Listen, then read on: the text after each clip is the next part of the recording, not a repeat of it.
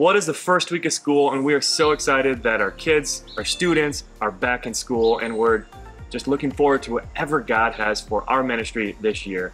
I want to say thank you to you. You make such a difference. You have given, served, you're connected to our ministry in one way or another, and you make a difference. I especially want to lift up and just say thank you to those who gave to our Spring Hope campaign, whether it's to Reach, whether it's to Cade, those who've given to our Back to School campaign to help us start the year well. Thank you so much.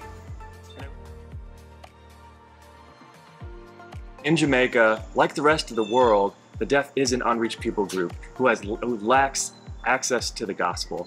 Our ministry comes alongside students and adults just to make that access available, to present the gospel to our students and those in our care, and we have seen so many come to know the Lord through our ministry.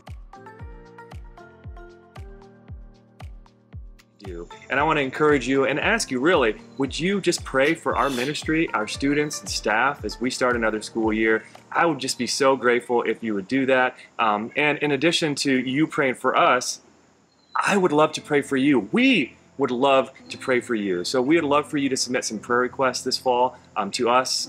Just reply to the email that you got this video on, and I promise, we as a ministry and a board, we will lift you up in prayer, and we would just love to connect with you in that way.